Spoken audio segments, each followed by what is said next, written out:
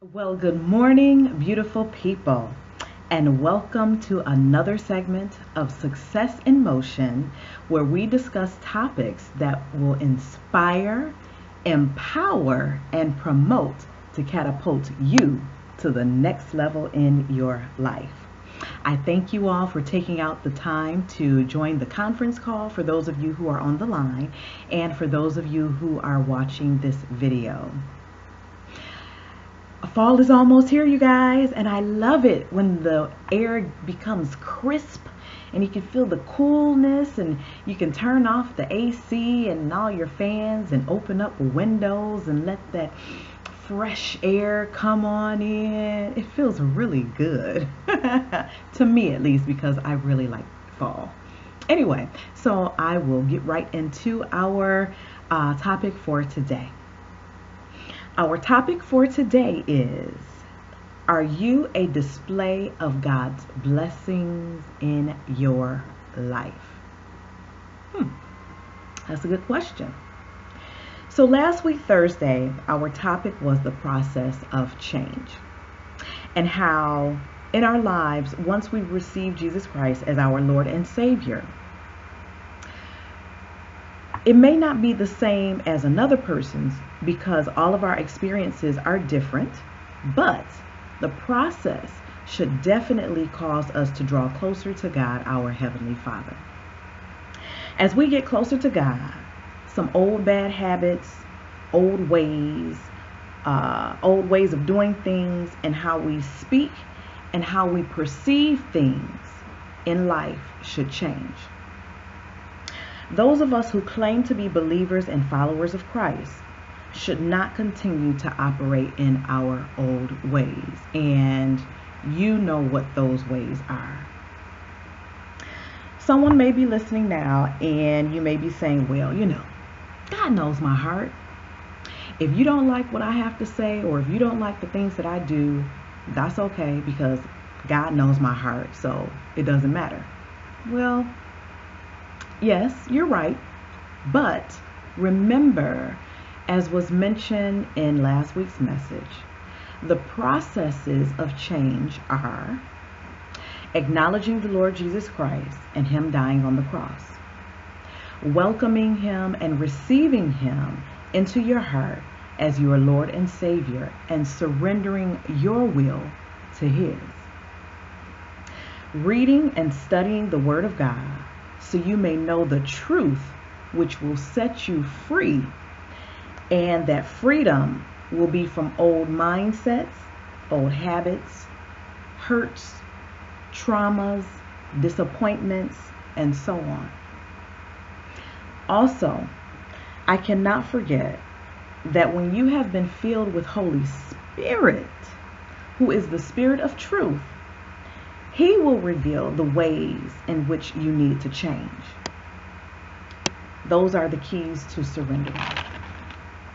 So yes, God does know our hearts. But when you think on all that Jesus had to go through so that you and I could be saved, why would you still want to do the old things, or the things that you know are not pleasing unto Him? Why would you not want to change? Jesus was lied on. He was spit on. He was mocked. He was ridiculed. He was beaten. He was nailed to the cross. I mean, can you just imagine being some nails being driven into your hands?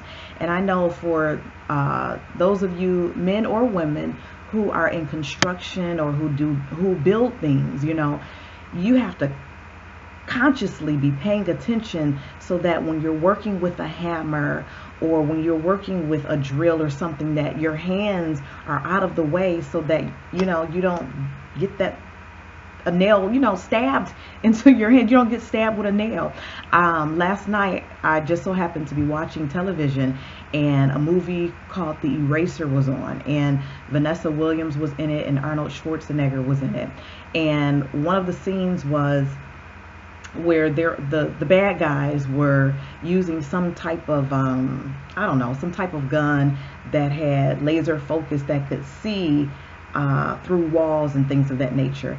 Anyway, and so Arnold Schwarzenegger knew that they had this device, and they were in the kitchen, him and Vanessa Williams, and he knocked over the refrigerator, and when he sensed that they were about to shoot, he lifted up the refrigerator door, and all these, like, they looked like nails to me, started shooting out all over the place. They may have been knives. Anyway, well, because he had raised his hand up, you know, some of the sharp things got through his hand, like all the way through. And I was like, oh my gosh. So can you imagine that happening to you, but yet you're nailed to something? Jesus was nailed to a cross. And they didn't have the machinery that we have today. They actually had a hammer, like, or a sledgehammer, and, like, you know, beat it into his hand. Can you imagine that feeling? I can't. Anyway, so he was nailed on the cross, and he was pierced in his side with a spear or a knife. He did it all for you and I. And what's so interesting is that he allowed all of those things to happen to him. And he did not say a word except for, it is finished. So I don't know about you, but I've been spit on. I've been falsely accused. I've been beaten. I've been cussed out, and many other things. But I've never had to go through those things to save somebody's soul or to save somebody's life, you know. But have you? And if you have, the person that you stood up for, did they continue to show gratitude and appreciation to you for all of their days, or just for a short period of time, and then they went on about their life and it was as if nothing ever happened to them? Think about that. So the point that is being made is this: if we are truly grateful and appreciative of all that Jesus went through so that we may be saved, we should want to change from our old ways so that we are pleasing to God, because we were created for His purpose and His good pleasure anyway. If we still want to please ourselves in old ways, our thoughts, and the things that we do, then there is yet work that needs to be done on our part. We must pray that not our will, but that God's will be done in our lives, so that we become like Jesus in all that we say and do. The world is watching us as believers and followers of Christ to see if we are any different from there, and to find out if our God is really real.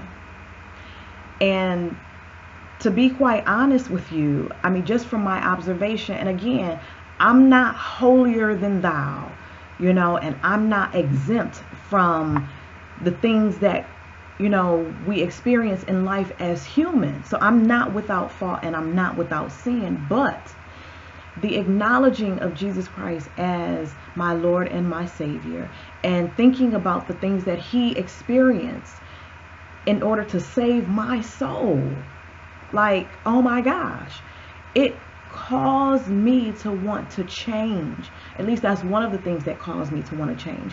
And then, I mean, most importantly, not wanting to grieve Holy Spirit who resides in me, not wanting to be disappointing or cause anger or wrath to come upon me for being disobedient to God. Those things are really, really important, because as we read and study the Word, it gives us instruction on how we are to live our lives out here in the earth. And if we love God like we say we do, if we're also, you know, again, God knows my heart. You know, we're constantly using that as a defense mechanism as opposed to truly desiring to be changed so that we can be change agents in the earth that will help to prevent a lot of these occurrences that keep happening, the mass shootings and, you know, the kidnappings and, you know, just somebody walking up to a person who they're just angry and they just slap them, or, you know, they're carjacking people. If we care, if we love like we say that we do, if we desire changes in our communities, in our country, in our own personal lives, in the lives of our loved ones, then we must be the ones who change. Somebody has to be the bigger person, if you will. Somebody has to be the one that says, you know what, I give up. I let go because I realize that there has to be something, you know, Lord, that you want me to do. And if I am not set apart from those people, places, and things that are being affected by these negative things, then I'm just like that person. But I have to be a person of change.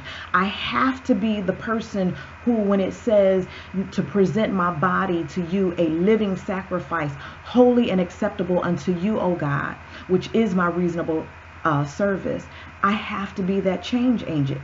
I have to renew my mind. I have to stop listening to certain things, to stop watching certain things, to stop associating with certain people and being in certain places. I have to do that so that I can be the change that I would like to see to occur in our world today and for the future, because we have, for those of you who have children, you know, and even if you don't have any children, the children are our future. Every generation, there's something that's new, there's something that's happening, and we should be the ones to stand up right now to plant those seeds of righteousness and of holiness so that when those things do occur, you know, things are already in place. Prayers have already gone forth. God's angels are already on the scene in the future, so that when those things occur or come about, change is already taking place. Don't you want to be a change agent? Don't you want to be an ambassador for God? Don't you want to be one who, when you see trouble, you can just call on the name of Jesus and everything must change? The atmosphere must shift. If a person you see is about to do something wrong, when you call on the name of Jesus, he hears you and it changes that situation. Do you not want to stand up for holiness and righteousness? Do you not want to stand up so that the world may see that the God that you says that knows your heart can see that God is truly real? Don't you want to be that change? So again, the world is watching us. The world is watching to see what us Christians and Christ followers are doing. You know, are we being hypocrites? Are we being like the Pharisees and the Sadducees, and we're saying things? Oh yeah, we can quote scriptures, we can, you know, have the finest of this and that, and we can put our noses up in the air and look down on people like, you know, they've done something wrong or they're dirty and they're nasty or whatnot, for those of you who do that. Or are you going to humble yourself? Ask God to forgive you and ask him to literally, seriously, genuinely come into your heart. Now, God knows us anyway, so he knows whether we're sincere when we come to him in prayer or not. He does. But when you really get tired of seeing things happen around you, whether it's, you know, people getting killed, babies getting killed, you know, just so many different things. You can be that change agent as long as you're desiring to change, and to change from the way you think, the change from your perception of how things are. And if you have any questions, ask God. So yes, change is a process. but also changes occur so that we can be more like Jesus. Because Jesus' life, his death, and his resurrection, and all that he stands for in us as believers and followers of Christ, those things should be displayed in our life. I thank you all for taking out the time to watch and to listen. Be blessed and make today great. I love you. Bye-bye.